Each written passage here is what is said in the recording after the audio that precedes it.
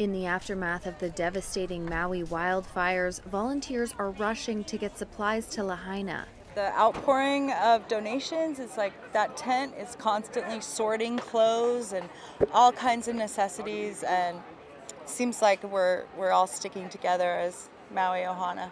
The death toll rose over the weekend, with officials now confirming at least 80 people have died. They warn that number could still rise as search teams comb through the ruins. The fires are now the deadliest natural disaster in the state's history, surpassing that of a tsunami that killed 61 people on the Big Island of Hawaii in 1960.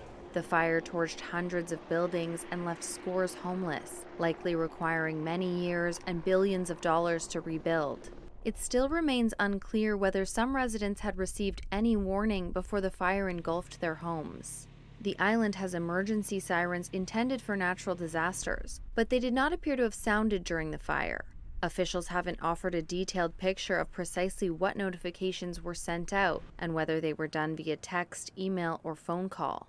Hawaii's Governor Josh Green described multiple simultaneous challenges, with telecommunications down and firefighters concentrating on other major wildfires when the threat to Lahaina arose.